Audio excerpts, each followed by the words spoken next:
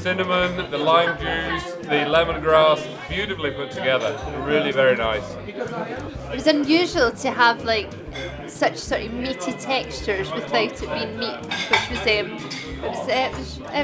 unusual. We're working on a project just now, onevegieworld.com.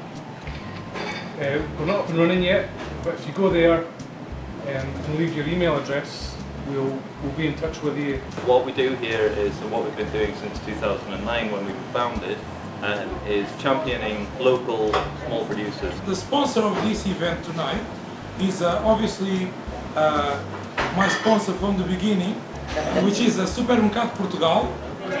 Fantastic flavours in the rendang. How do you cook that? Tonight's meals have just been absolutely amazing. Really enjoyed it. I think I agree with John, the rendang was probably the best dish so far. Really nice. I thought the spice was right. It was a really good combination of being hot but not too hot that it was, excessive.